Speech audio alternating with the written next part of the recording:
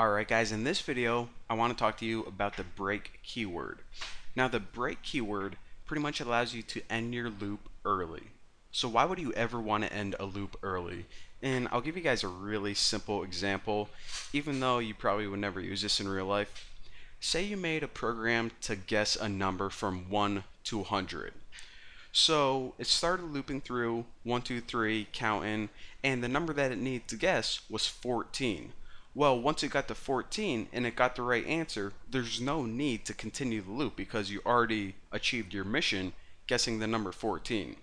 So it pretty much saves your program time and resources by ending it early. So even though that loop was capable of looping all the way to 100, we stopped it early because we're good programmers.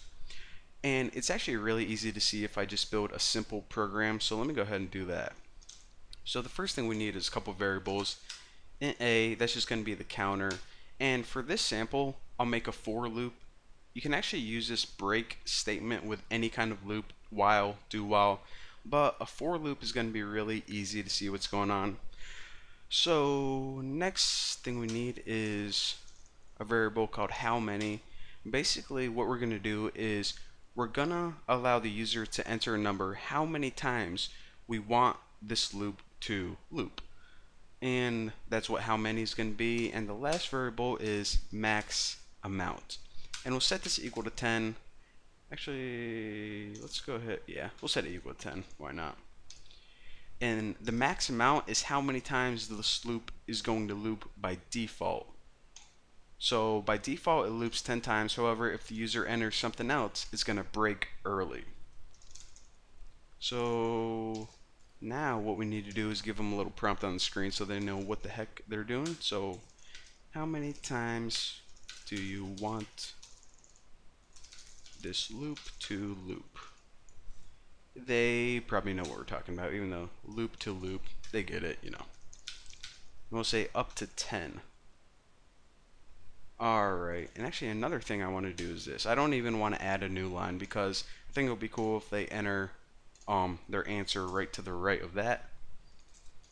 So scanf, and we need to scan it in, which is of course %d, and where are we going to store that? Ampersand how many.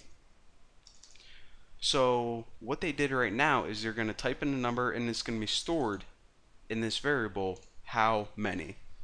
So let's go ahead and build the default loop, which is this: for, and we start at 1, and we'll set it less than or equal to max amount. So like I said, by default this loop is going to occur 10 times. Of course, just increment it by 1, not getting fancy here.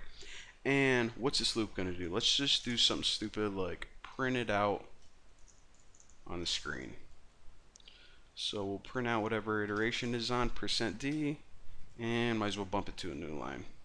Be a little easier to see what's going on. Alright, so again, by default it's going to loop 10 times. Let's see if it's working right now. How many times do you want to loop? Let's just say 2. Enter. It loops 10 times.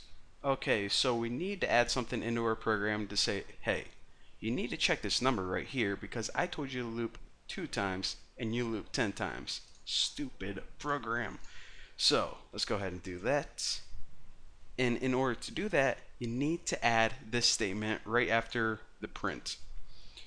So just add an if conditional and say, okay, if this number right here, whatever loop you're on, is equal to whatever number they entered, which was how many, then break the loop. Now what break the loop is going to do is it pretty much says, okay, what loop is occurring? Well, it's this loop right here, the for loop. So I'm going to stop that and then just continue on to the rest of the program, which is pretty much just end the program, return 0. So now let me run this, and hello, what are you doing? Actually, let me give myself a little more space. So how many times do you want to loop this loop? Well, I only want to loop it 5 times, so hit enter, and there we go, 1, 2, 3, 4, 5.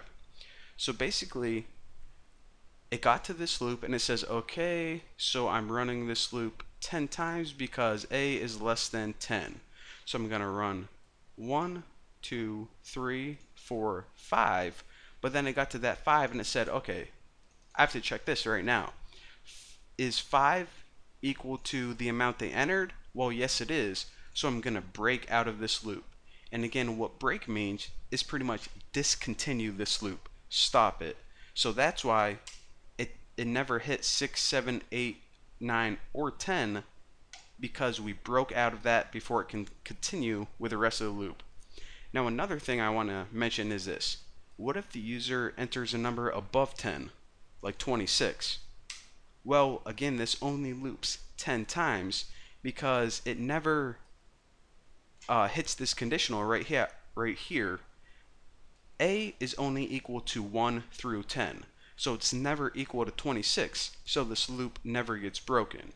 So that's a way that we can have the user enter a number, and of course they understood the rules up to 10. They didn't follow them, so they got all 10. So hopefully you guys understand the break statement.